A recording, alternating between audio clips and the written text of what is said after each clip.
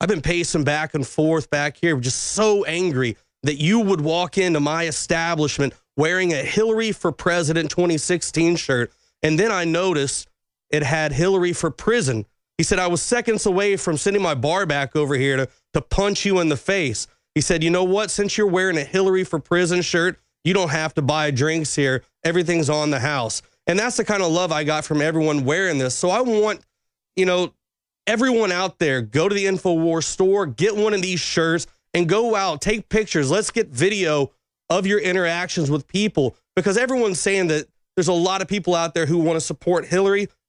If I'm in a liberal town and everyone's coming up and giving me high fives saying, hell yeah, that's an awesome shirt, I want one, where do I go get that? I'd wear that every day. Then people out there are waking up and they see that this is a lying scumbag person who's trying to run for president. People don't want that.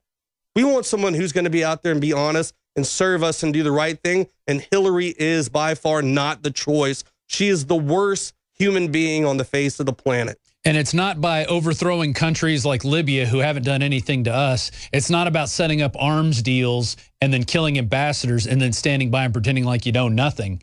That's not the kind of person we want in office. People keep saying that women are in huge support of Hillary. I had more women running up to me, coming over, saying, hey, I love that shirt. Where do I get that shirt? Let me get a high five. Can I take a picture? I want that. Women don't support Hillary. It's all a lie. That's right. And you can get that shirt at the InfoWars store, InfoWarsStore.com. Get it. The hashtag Hillary for Prison's already out there. Take your photo, upload it, send us your photos. We'd love to put together a giant montage of people that love Hillary and put some quotes of Hillary on top of it. That's our show for today. Thank you for joining us. This has been the 4th Hour of Overdrive. I'm your host, Rob Dew. You can watch it every day at Infowars.com/show in TV. And join us September 16th for the Money Bomb. Thank you all.